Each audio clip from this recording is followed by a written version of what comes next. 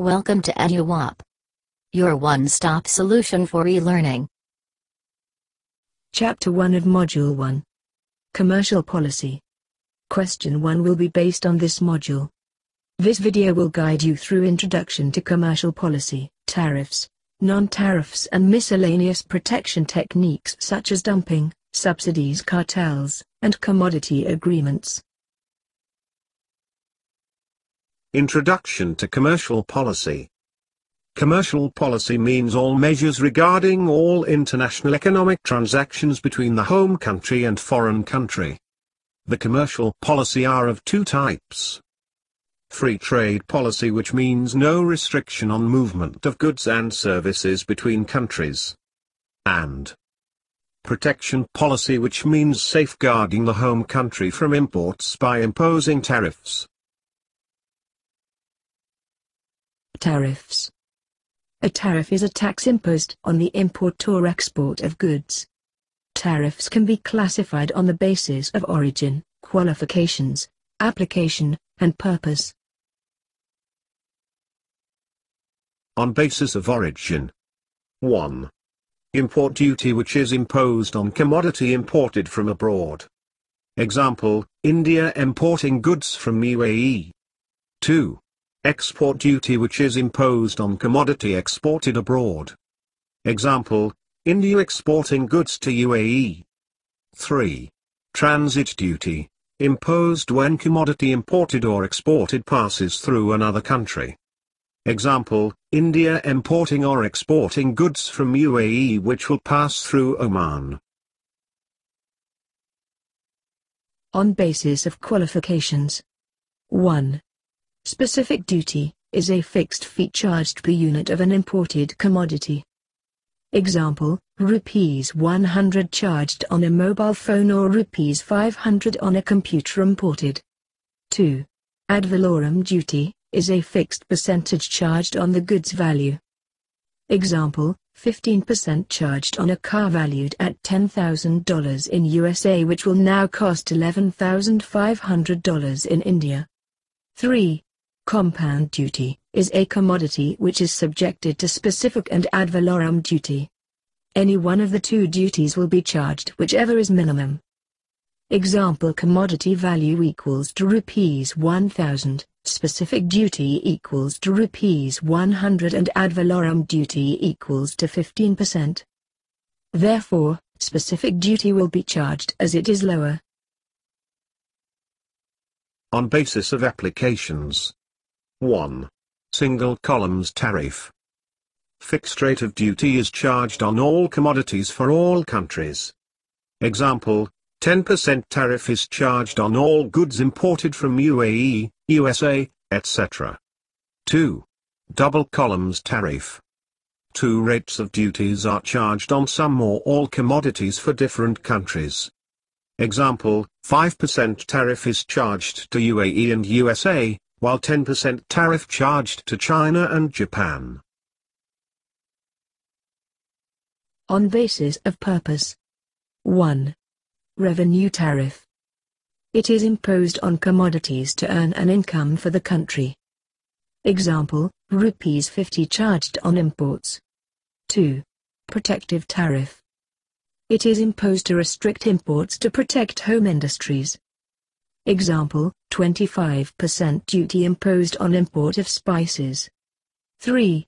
Countervailing duty. It is imposed on items subsidized by foreign government. Example, X amount imposed plus subsidized commodity equal to the price of home country. 4. Anti-dumping duty. It is imposed when foreign commodities are sold at lesser price than home country. Example, in India, price of a mobile phone is rupees 10,000, but a foreign seller offers to sell the same phone in rupees 5,000.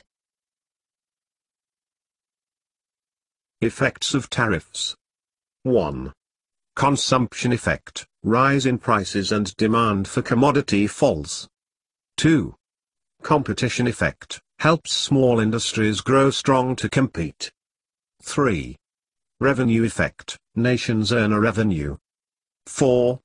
Terms of trade effect, reduces countries' offer of exports for imports.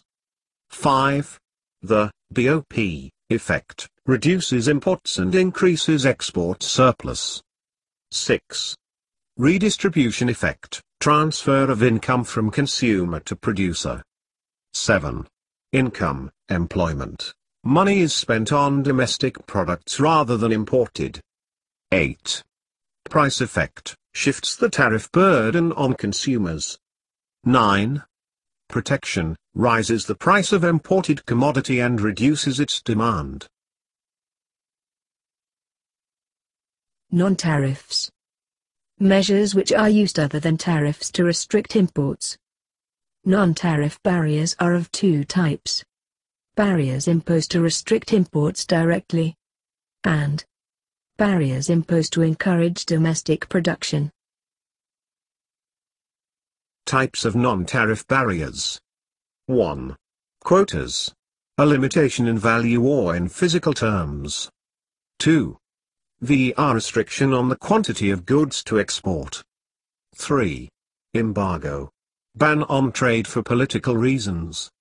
4. Licenses. Permits for importing and exporting commodities. 5. Standards. Safety and health protection of local customers. 6.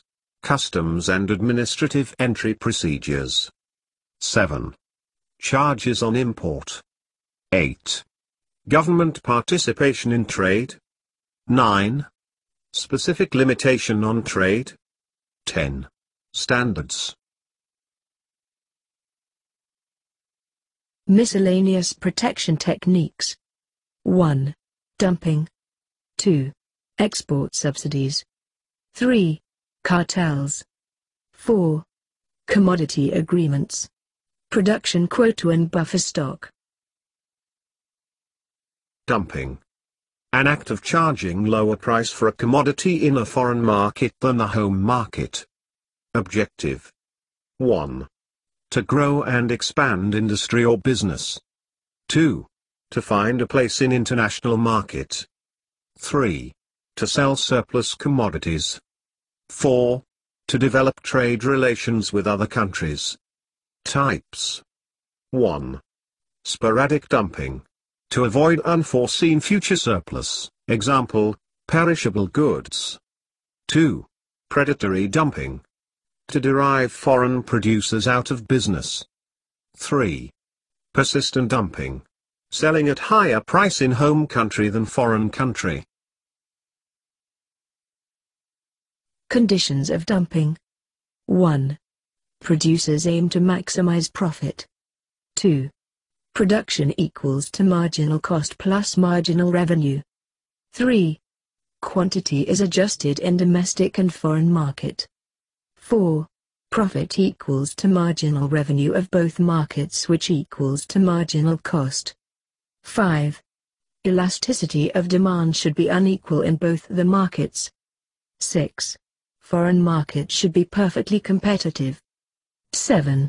Domestic market should be monopolistic. 8. Domestic buyers cannot buy cheap commodity from foreign market. Anti-dumping measures. Imposing tariffs, import quota, and import embargo.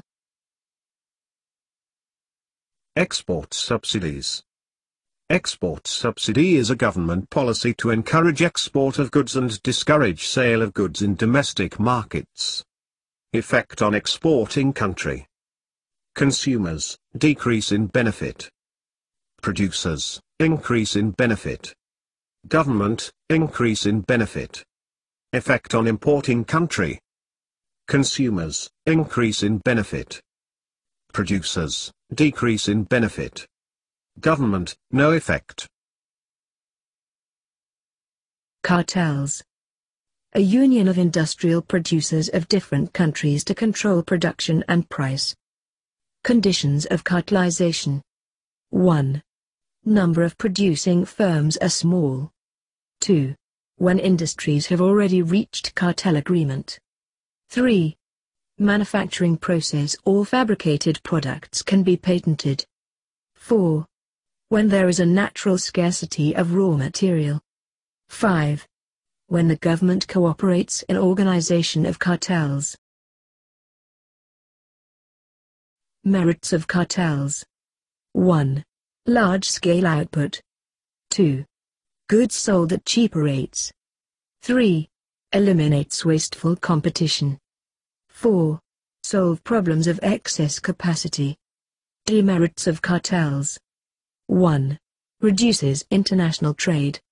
2. Restricted output. 3.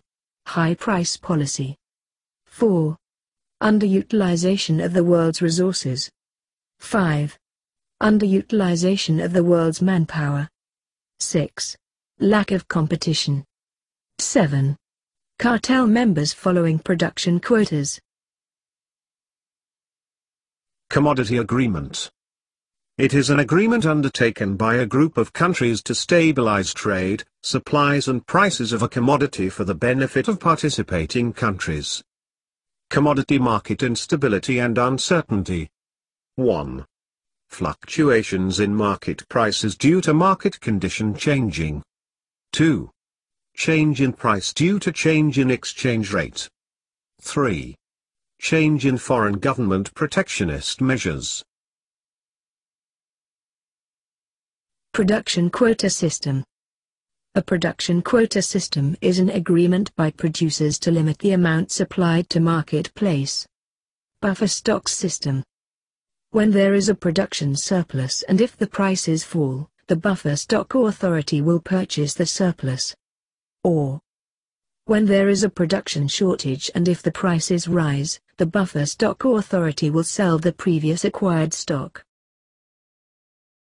Thank you for watching. Share this video and spread the knowledge. You can also tweet me at Nawani10. EduWop, your one-stop solution for e-learning.